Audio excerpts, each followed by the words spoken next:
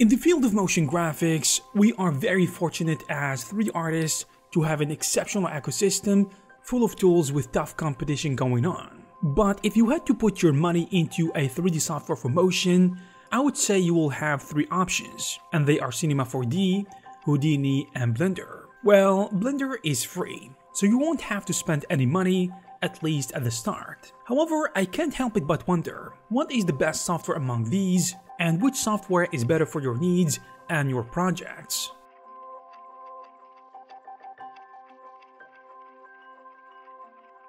But before we continue, I want to let you guys know that the Blender market is having right now a huge sale, where you can save 25% or more on over 11,000 Blender add-ons, courses, models, you name it. And by the way, if you don't know where to start, you will find a list in the description of this video with the best add-ons in all categories. So without further ado, let's jump right into it.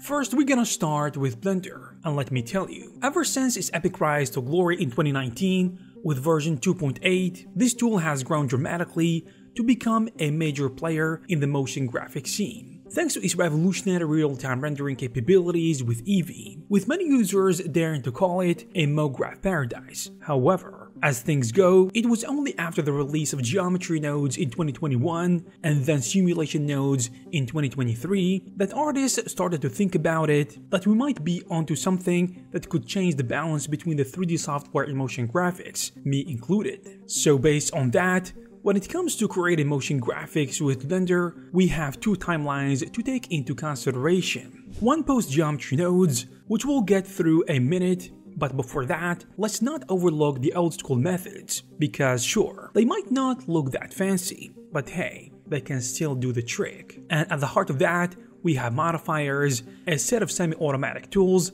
that can change the way an object looks and perform all sorts of effects and animations, such as animating an object based on an image or noise pattern, in addition to duplicating them in a way that we want, or maybe blending a mesh in every possible way. And the best thing about this is that it is non-destructive. In other words, these changes are not permanent, and we can adjust them however we want at any given point. Now, let me ask you a question. Why do you think Blender is qualified for this job? Well, if you think about it, motion graphics can be anything and everything animated in 3D, as long as it has some stylistic elements such as abstract designs, text, or animated graphics. And since Blender is up there as one of the best all-around 3D software, it has an arsenal of tools that are ready to take on the challenge, such as modeling, character animation, texturing, and the ability to animate anything you can think about, including cameras,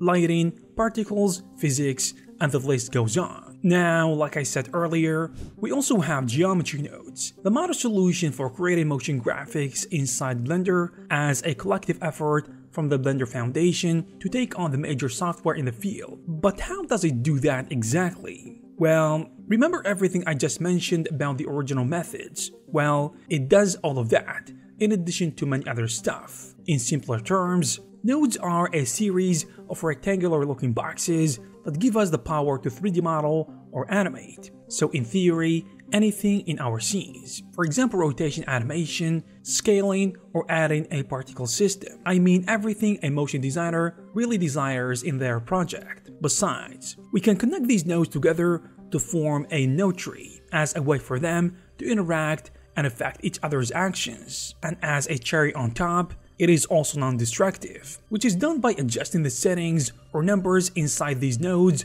to your liking, whenever and however you like it. And what makes it better than the traditional solutions is how we can add an infinite level of nodes and effects on top of each other, as a way to create even more complex effects. And it gives us the luxury to enjoy things like math nodes, which opens up a wider and more controlled range of animations in terms of rotation, scaling, randomization, and so on. In addition, we can create animations that respond to external forces like time, object proximity, or the laws of physics with simulation nodes. However, the question now is, how does this compare to the rest of the other 3D software? Following the release of the MoGraph toolset in 2006, Cinema 4D created a whole new world of possibilities in procedural modeling and animation, and quickly established itself as the industry standard for motion graphics and broadcast design. And while some might debate this, the software has enough to make a case for itself. In theory, Blender can do almost anything Cinema 4D does, but the biggest issue here is that it will take you longer because it is not streamlined to do this, unlike Cinema 4D, which has way too many motion graphic features for us to list and talk about in just one video. However, at the core, we have fundamentals such as cloners, dynamics, effectors, as well as deformers, which are self-explanatory, in addition to fields. For the case of cloners, and just like how the name suggests, it is a way to create copies or instances of objects in various patterns and arrangements, and believe me, it can go from simple ideas to something crazy like a matrix. And then we have dynamics, which are the simulation methods for the creation of physical interactions like collisions and gravity. And then we have effectors, which are primary methods for animating your MoGraph objects, such as moving, rotation, and scaling. For example, you can use random, which adds randomization to position, rotation, and scaling of your objects, or shader, which will affect the objects based on the textures, including animated noises. And finally, we have fields, and this one does a lot of things. It can be a bit confusing, but basically, they are imaginary objects and a system of controlling, for instance, the way effectors influence cloners, such as picking an area to influence or changing the look of the effects, like making it spherical. In the world of motion graphics, very few things are a very big deal like particles. And let me tell you, when it comes to this, Cinema 4D doesn't disappoint. But you can do even better using a third-party plugin by Insidium under the name of XParticles, which is very famous if you are a Cinema 4D user. In a nutshell, it is a unified system to create particle and system effects such as cloth, smoke, fire, and fluids. And unlike particles in Blender that are limited to basic adjustments such as wind and gravity, things are different when it comes to XParticles, with a bigger set of settings as well as particle behaviors and interactions. Besides, being also a general 3D tool, Cinema 4D is also excellent when it comes to other things such as keyframing, modeling, in addition to having an excellent render engine such as Redshift. Then we have, of course, Houdini, which is arguably the best software in VFX productions for the creation of epic visual effects. But hey, we already know that, don't we? So what about motion graphics? Honestly, the short answer is that it is excellent. And for that, I think we can divide what makes Houdini great for motion graphics into 3 sections: the procedural workflow, particles, and simulations. So the software is fully procedural. And if you recall those geometry nodes from before, it is basically the same deal but upgraded. You know, more advanced. The best way I like to refer to Houdini is chaos. A lot of it. Because with the nodes of this software, you can generate all sorts of points, lines, or any nonsensical or complex shape. And you can animate and interconnect them in any creative way you desire. From a simple bending of a shape to following a path or influencing them with physics. The particle system of Houdini is truly outstanding, with many ways to change the flow of particles,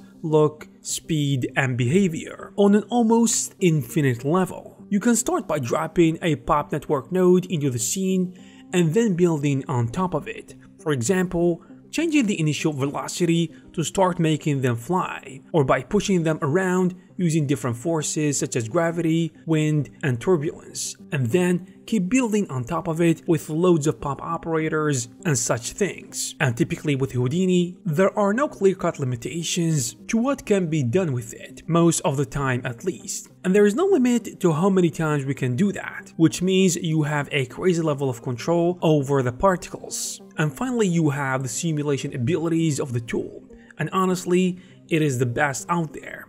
Thanks to its powerful solvers that can produce all sorts of complex simulations such as vellum, collision, water, smoke, and fire, in addition to other stuff, which makes Houdini an incredible motion graphics tool.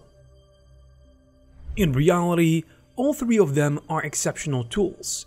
However, I feel like Cinema 4D is the most optimal tool for motion graphics currently. For the case of Blender, it is amazing, but I think it is still new to geometry nodes. However, I'm sure it will be shining in the long term, but if Blender is all you have, then you can do incredible stuff with it, even if you don't have Cinema 4D or Houdini. Heck, you can even use it to work on incredible commercial projects for motion graphics. But the thing is, not everything is streamlined and clear-cut like Cinema 4D is. As for Houdini, it is without a surprise too good for this job, and even more advanced on a technical level compared to both Blender and Cinema 4D. However, it requires a lot of discipline and emotional investment to understand the logic and complexity of the tool, as it is extremely technical, whereas for example for Cinema 4D, things can be much more easier. And I think you can work on projects faster and more efficiently, especially if the job is not too complex. And there you have it, guys. If you found this video useful, please give it a thumbs up and subscribe to this channel to receive more videos like this. Thank you guys very much for watching, and I will see you in the next one.